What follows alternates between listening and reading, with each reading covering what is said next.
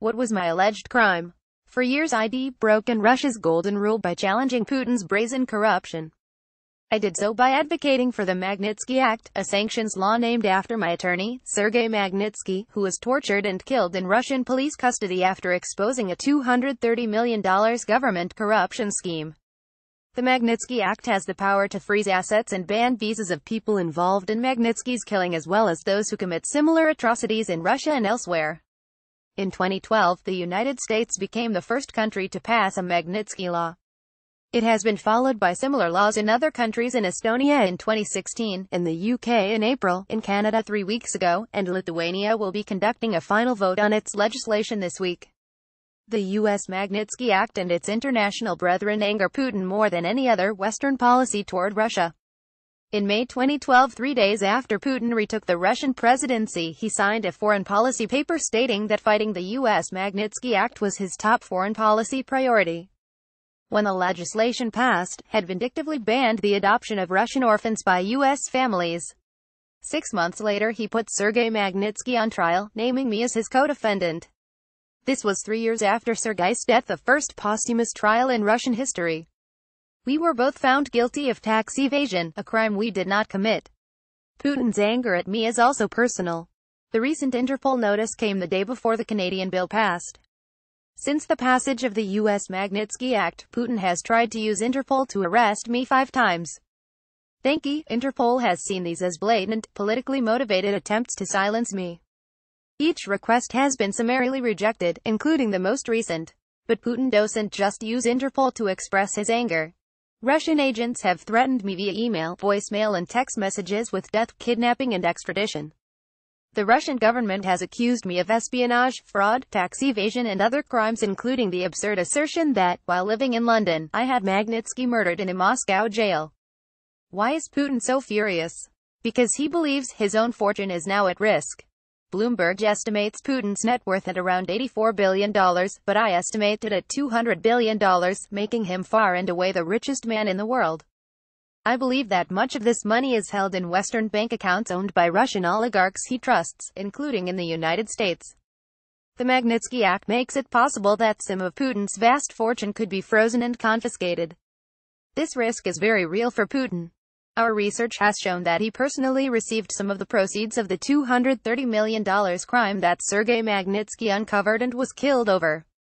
For the last 8 years, my team and I have investigated the flow of money from that crime and recently found that some of it ended up in accounts belonging to companies connected to the famous Russian cellist Sergei Dugin, who personally received a fortune of at least $100 million, according to the Panama Papers. This is the same man who was exposed in the Panama Papers as being a central figure in a network that received $2 billion from the largesse of Russian state banks and oligarchs with no plausible explanation as to why. He also happens to be Putin's closest childhood friend from St. Petersburg, godfather to his daughter, and is widely believed to be a trustee for Putin. These facts go a long way to explain why Russia would have wanted to intervene in the recent U.S. election. In July 2016, a Russian lawyer named Natalia Veselnitskaya visited Trump Tower to take a meeting with Donald Trump Jr., Jared Kushner and Paul Manafort, who is now under indictment on money laundering and tax evasion charges. Documents from that meeting show that the purpose of this visit was to discuss the repeal of the Magnitsky Act and its sanctions. We don't know what was offered in return for that support, or how the Trump team responded.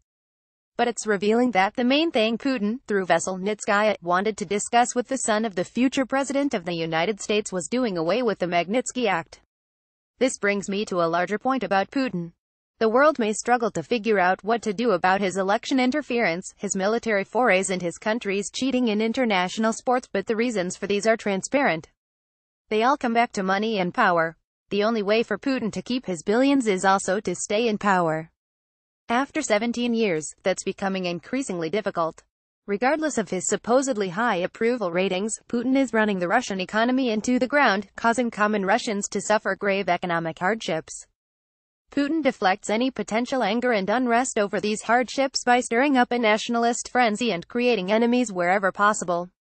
That frenzy will only become more intense as the Russian economy stagnates, and as he perceives his fortune to be more at risk. We in the West should not have any illusions about appeasing Putin. He is unappeasable because his problem is intractable. He's terrified of his own people opposing him. He knows he could lose his power and his precious money and possibly his freedom or worse. It's not our place in the West to decide whether Putin stays or goes. That's for the Russian people to decide. But it is our job in the West to protect our liberal democracies and ourselves. Chaos is what Putin wants, and we must not allow him to have it. We must come together and stand firm. We must contain him and his criminality at every juncture. Many credit Putin with being a brilliant strategist, but he's not. He's got a weak hand, and he's showing his cards. The fact is we already have the tools to contain him. If he's so hell-bent on eliminating and preventing the passage of Magnitsky laws around the world, then we ought to double down on them. Any country with a Magnitsky law should enforce it to the extent. Any country having a problem with Russia and that wants to fight back should look at passing a Magnitsky law of its own. We know these laws work because he's told us they do in no uncertain terms. Of course, everyone wants to avoid a military confrontation with Russia, but that does not mean we're powerless to confront Putin. Using sanctions from Magnitsky laws, we can fight him with banks instead of with tanks.